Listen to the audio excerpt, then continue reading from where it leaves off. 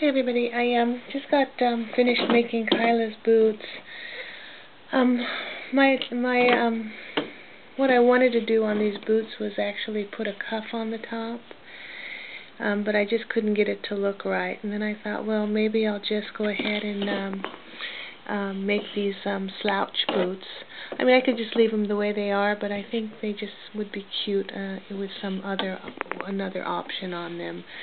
So I was playing around with elastic, and I put a strip of elastic in here to make them slouch, like slouch boots, and I really didn't like that look. So I'm going to do this in white thread so you can see what I'm doing, but when I actually do it for real, I'm going to use a dark thread so you can't see my stitching. So what I'm going to do is I'm just going to go, I'm going to start, I don't know, about right here in the boot area here, and I'm just going to do a stippling stitch, and I'm only going to catch a little tiny bit of that front fabric because I don't want it to show very much on the front. So I'm just going to tie a knot, and this is heavy-duty quilting thread. I'm going to go underneath the fabric so you don't see my stitches, but I'm putting my stitches on top so you can see what I'm doing. So I'm just going to go around this whole area. I'm going to do it just randomly. There's going to be no rhyme or reason to where I go. If it's easier for you to think about sewing this, just sew a pair of not bunny ears, cat ears to the top of this. Sew a set of cat ears in here, or bat ears. Okay. But like I said, I'll be underneath the fabric so you won't see these stitches and they won't get in the way when you're putting the shoes on and off.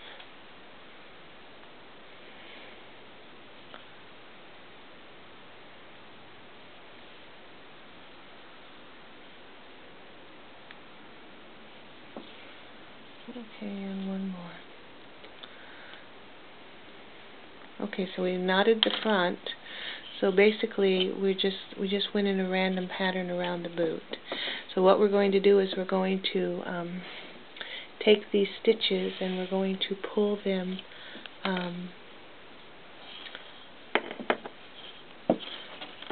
pull it and even out these stitches. Okay, so once you get a design that you like, you can just tie this off, but I wouldn't tie it off until you get something that you actually like in the front of the boot. Do you see what that's doing to this boot? It's making it slouch. Okay, if you don't like the way it slouches, pull tighter or make smaller stitches. Yeah, I mean, you're totally in control of what you do with your boot. It's your design. You decide what you want and how you want your slouches to go. Okay, that one I should have gone up and down more because see, the slouches are going sideways and I really don't like that look. Okay, so I would take that out and try again. So another option, you have two on these slouch boots. If you don't like where you put your slouches, you can take a regular needle and thread. So instead of doing the running stitch like I just did, you can go in and take one stitch, come up, take another stitch, and then you can just tie it off.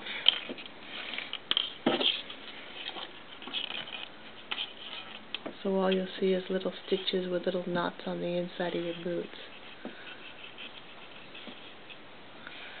And there you go, you've got a little buckle just the way you want it. It's like doing soft sculpture, so you decide how many scrunches you want or how many slouches you want in your boots, and that's just another option.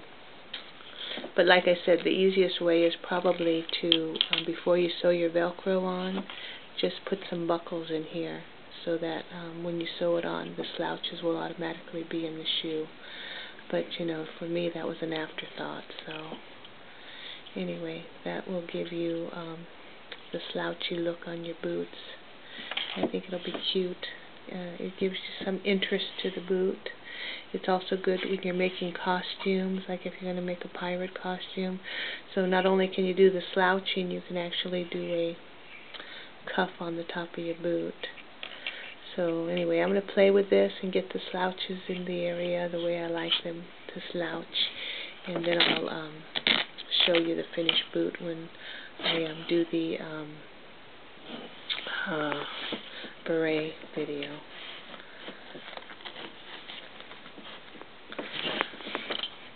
See if I can just pull that. Which one is which? Okay, so there we go.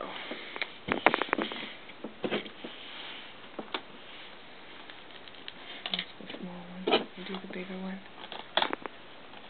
Okay, so see how that's slouching? Just by pulling on that thread, the boot is now a slouch boot.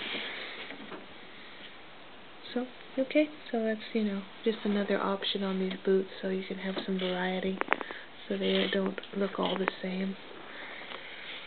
Another thing is those, I don't know if you've seen them, but they're the rain boots where they just have some elastic around here. You can do the same thing. You can put the elastic in and do your boots and then put your Velcro in so that it's all sewn right in directly with the Velcro. But anyway, there's another option for boots, so your boots don't all look the same way. So anyway, there you go. Okay, I'll talk to you later. Have a good one. Bye.